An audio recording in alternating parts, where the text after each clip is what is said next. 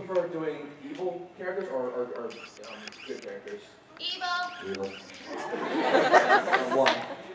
There's more. I think there's more range when you're playing the evil stuff. I mean, in every great story, movie, everything like that, the great villain carries the entire show to me or movie. You know, a great because if the villain is not good, we could care less if the good guy wins or not.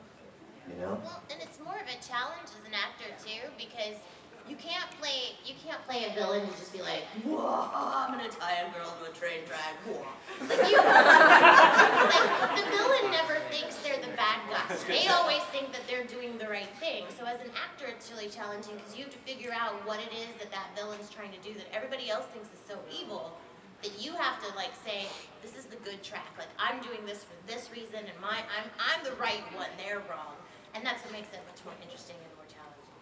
Also, we're very angelic, so it's nice to have that challenge. But the thing about the villains too is that I find that you don't want them to be completely hated.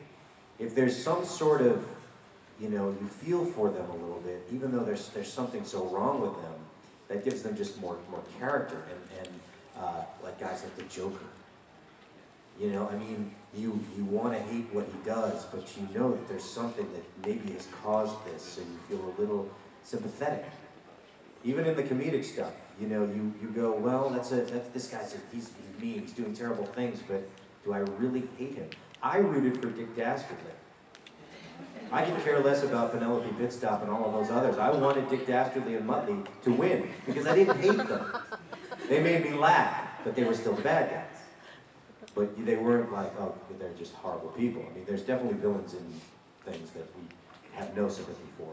But even Hannibal Lecter. Hannibal Lecter is a horrible villain, but don't you think now that we know what his backstory is, we kind of understand why he is the way he is? I think the one exception to the rules, like in a lot of live action movies, you remember the villain, like everybody remembers Vader. They remember Jaws. They remember Hannibal Lecter. All that kind of stuff. But in Pixar movies, you hardly ever remember the villain. It's weird. It's like the Pixar bubble. It's like I always think about the Incredibles. Like I don't really think about the bad guy. I think about the family. Or like with Toy Story, I don't think about that little, what's his name? The kid that lives next door. Sid. I don't think about him. I think about, and like Monsters Inc. You don't think about the Steve Buscemi thing. You think about, you know, Sully and Wachowski. You can mimic too. Yes. Yeah, 1,000 votes. Well, good question. Fantastic question.